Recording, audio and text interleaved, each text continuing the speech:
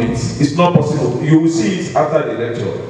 And that is why the essence of this program, for us to understand this book, for us to use it, and we know that if we come together as a group, as an ummah, that we want to stop corruption, wallah, it will be stopped. But because we are all accomplices, we support those who are doing this, and that is why we are having these challenges. Like I was with the chairman of National Health Commission this morning around 1 a.m. He said it will be a crime for somebody to sponsor somebody for Hajj this year. Then instead of sponsoring somebody for Hajj, why don't you give him money to go and start business?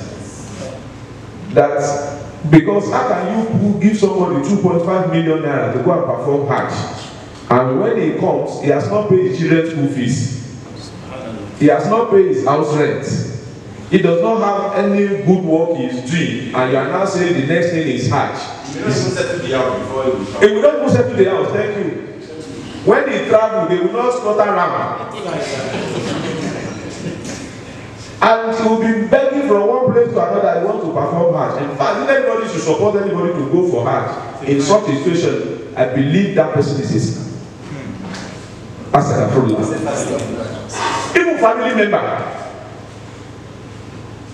You can only do that to a family member where you will take care of every other responsibility that that family is supposed to be doing in the family. If you can do that, then it is excellent. But just only Hajj you are taking to perform, wallahi, you are a sinner. I'm bringing this one up because most of us, Malam, the greatest thing we see as opportunity is going for Hajj. That nobody will not go and meet. Not knowing we are actually oppressing the people in our locality. Because if a particular, let's say, chairman of a local or a governor sponsors 10 people for Hajj, that is 25 million naira. 25 million naira can sponsor 5 schools, can buy their materials they will need, and about 100 students will benefit for life, and they might become something or somebody in this world. Some school fees is just 20,000 naira, 10,000 naira.